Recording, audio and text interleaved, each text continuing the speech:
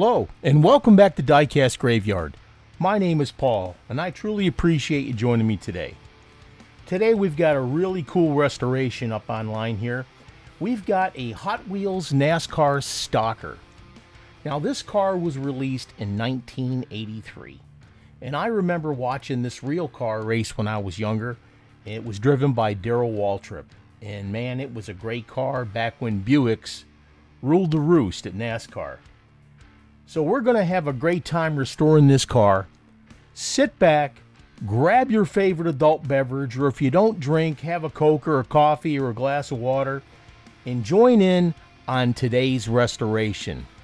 Let's get started with today's build.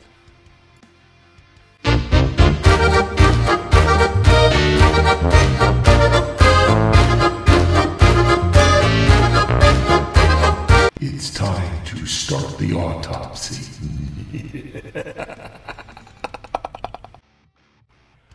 I've already drilled out the post, so let's see what we got here.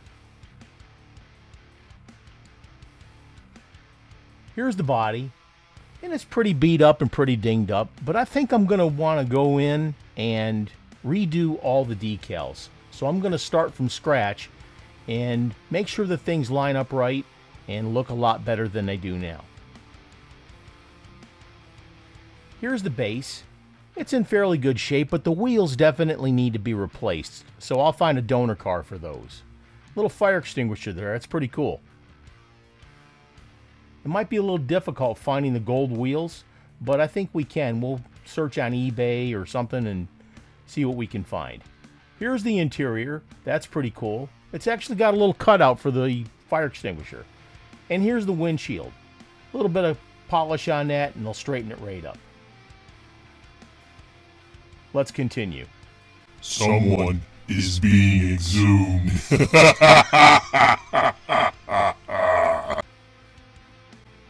I've stripped all the paint off, got it cleaned up, and I went back in and covered it with Tamiya Surface Primer. I also went in and hit it with a nice clear coat of my Diecast Graveyard 2K Clear. So let's put the decals on. Like I said, I made these decals myself, and I printed them up with my iColor 560 printer. Although it's not necessary to do a white underprint on these decals because the car it's going on is white, I still did the white underprint, and these actually turned out really good. I was very, very pleased. Let's smooth that out with a Q-tip. Make sure they line up properly.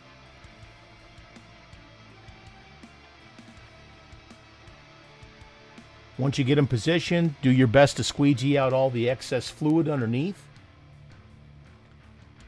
And smooth it out with that Q-tip. These actually fit very, very nice. When I remade these decals, I also went in and I replaced all of the logos, like the Goodyear logo and the STP logo and the Champion logo, etc. I wanted to make sure that these things looked really, really clear when I did this. And I truly believe I accomplished that.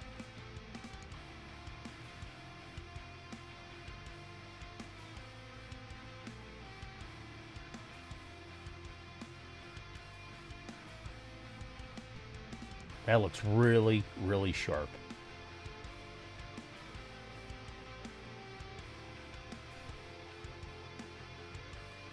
Let's do the top now.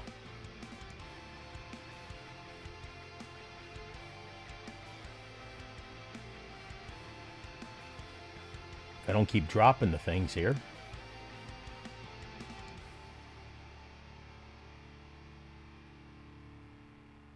And make sure you line them up properly.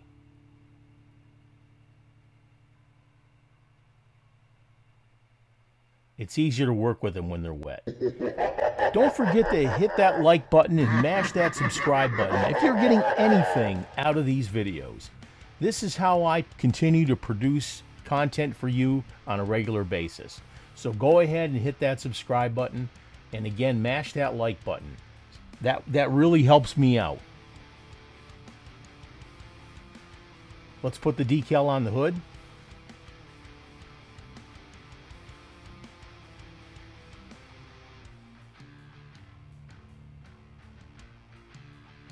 Make sure it's centered up properly.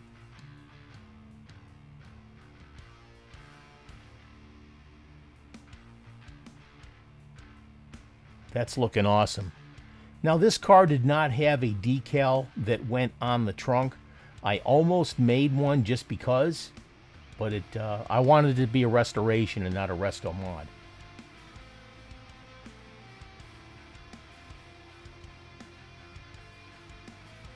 Now we have to put the decal on the driver's side of the car. If you have any questions about making decals, I am getting ready to release a new video on how to design your own decals. Now, it also depends on what kind of printing machine you have, be it inkjet or be it laserjet, be it something expensive or something a little bit on the less expensive side. But I'll be able to answer all your questions. And of course, if you have any questions, just please leave them in the comments. I do read every single comment that you guys put on there. I do my best to get back to you if you have questions. Just make sure you leave those questions so I can get to answer them for you. And don't forget to hit that thumbs up button. Now here I'm using the tweezers to move the decals around. You've got to be super careful here because with a sharp object like that, you're liable to poke a hole in the decals and actually ruin them. So please be careful. Now also, if you're ordering decals from anyone else, if you get them from me or if you get them from Vince at Second Chance Red Lines or anybody else, make sure you order at least more than one set. Because if you make a mistake and you wrinkle the decal or you rip it apart or whatever, you'll have that backup set. And the best part about it is if you don't ruin the first set or have a problem with it, you've got a second set in case you decide to do something a little bit later on. So it's a win-win situation. Man, those decals look sharp. I'm very pleased with how they turned out.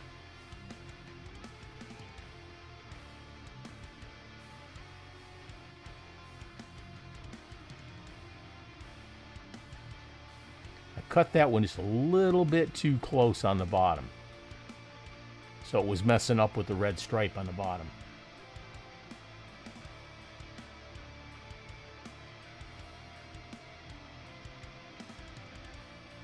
And I keep fidgeting with it too.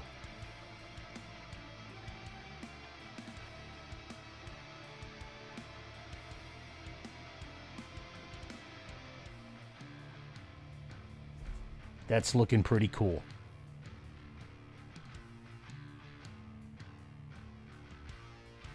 Oh, I messed it up. I replaced it with a new one. And here's all the pieces. Got the body all done. Got the clear coat done with my Diecast Graveyard 2K Clear. It absolutely looks beautiful. And you should check out the 2K Clear at diecastgraveyard.com. It's a great product and it will make your car look absolutely like glass. Here's the base with the new wheels. That looks great. They roll good. Like I said, I held them in with super glue. A fire extinguisher there. I should have painted that up, but that's really cool. Here's the interior. Clean that up. And here's the windshield.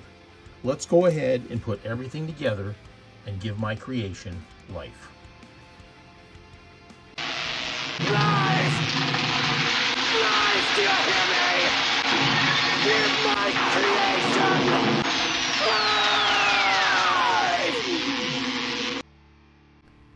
And here's what we started with. This Hot Wheels NASCAR Stalker. It's a great car, but it's definitely seen better days. The tampos on the side are worn out, etc. So we had to go back in and redesign some decals. We also did a wheel swap and put some brand new fresh wheels on there from a donor car that I got off of eBay. But we took the car apart, we cleaned it up, we repainted it, put a nice clear coat on there, put the decals on, and then put another level of clear coat on there. That gives your surface a real nice smooth finish, and you don't have any silvering on there with decals that you put on a rough surface, like if you put it on flat paint, etc. If you put that clear coat down, it'll definitely prevent the silvering.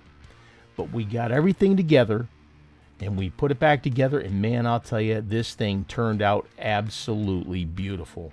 What a great looking car. And here's how it turned out. Man, like I said, this thing turned out absolutely beautiful. And like I always say to you folks, you can do this too. Watch the videos that I put out to show you how to do certain things to these cars. I've got videos on how to take your car apart, how to prep it for paint, how to pick an airbrush, how to pick a compressor, etc., etc. Plus, I got friends out there that have got all kinds of cool videos also, like Andrew from Maple Leaf Customs, Tom from Spork Syndicate, Skip from Crossroad Diecast Speed Shop, and many, many others. Just have a great time, enjoy your hobby, start off slow and then work your way up to these big cars here, and you'll have a great time, I promise you. And if you have any questions, you can always ask one of us or ask the community for help. That's for sure. Just follow and subscribe and hit that like button. I want to thank you so much for joining me today. I always have fun making these videos for you. And I've got a lot more coming up. I've got some on how to design decals. We've got the 4 Horsemen build due at the end of the month. Check out the 4 Horsemen schedule. Thank you so much, and cheers.